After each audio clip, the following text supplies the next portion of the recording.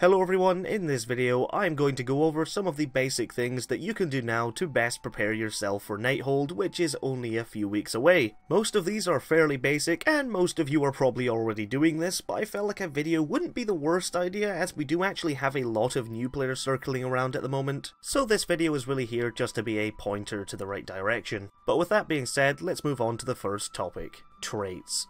A big part of tackling the Nighthold will be placed onto your artifacts progression. If you're looking to raid Nighthold within a guild, they will probably be looking into getting people with the most progression onto their artifact as possible, and of course their gear as well, but traits aren't as demanding, so trying to push them is also very important.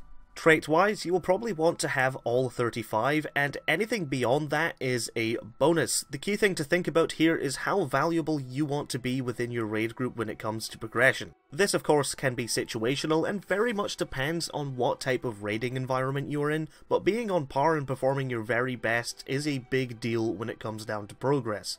Now with that being said, at the moment there is a bunch of different things that you can do to easily obtain artifact power. The main thing that I do daily is all of my world quests. However, if you aren't a fan of doing quests, you can also spam low-level mythic plus keys for some easy artifact power. Some guilds form groups and boost people through their keys just for some easy artifact power, and if you have the people willing to do that, then it's probably worth it. But honestly, just doing your daily stuff should be enough unless you're pretty far behind or are dedicated to getting as high as possible.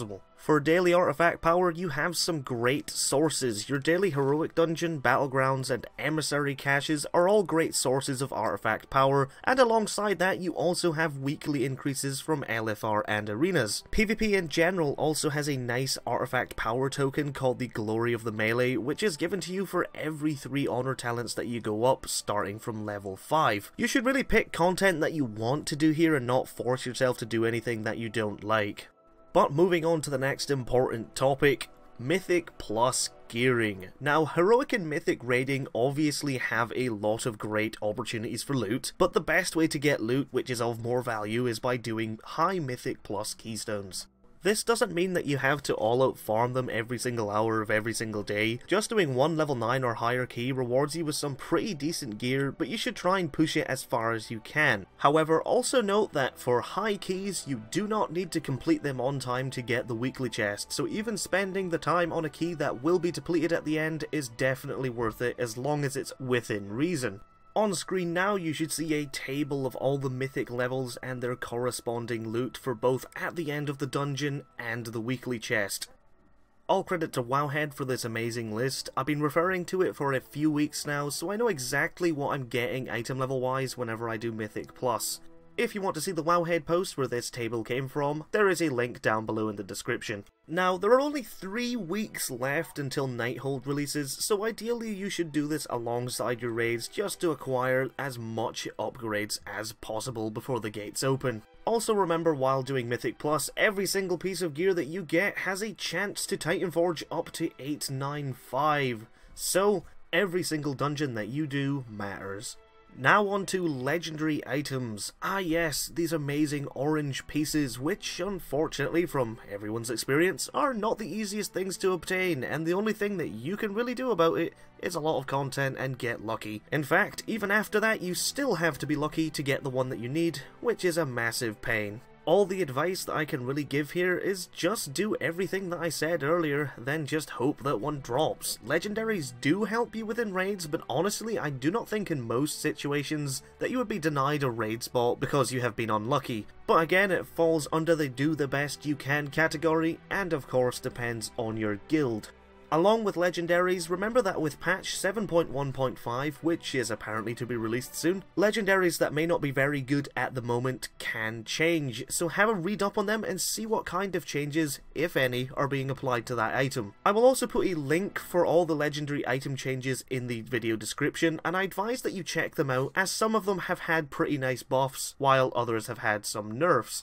Something to remember while waiting for legendaries to drop is to not really get too worried about it, as after a while it will begin to wear on you, and then when you eventually get one, it will be more of a sigh of relief rather than an actual exciting moment. Now for something that seems pretty obvious, completing your Nighthold pre-quests. You will want to get this out of the way as soon as possible, and if you haven't done the Suramar campaign yet, then you should definitely start working towards getting it finished. I personally was pretty busy with university, so I actually had no idea that the quest chain even existed until someone mentioned it to me, and I just want to make sure that everyone is aware of it. Plus, the quest chain rewards a heck of a lot of artifact power, so it's probably the highest priority right now, especially since you won't be able to enter the raid unless you have done it. In fact, even the last quest in the quest chain is to go and kill Gul'dan, and it may continue after that, but there is a large amount of artifact power available for that quest as well.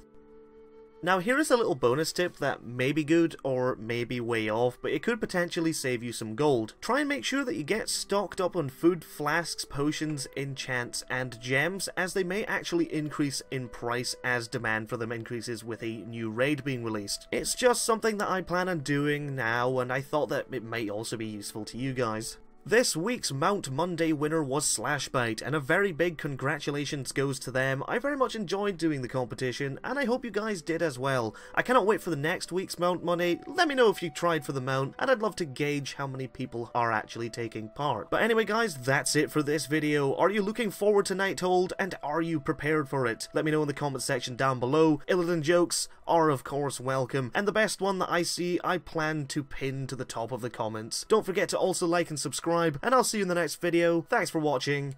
Goodbye.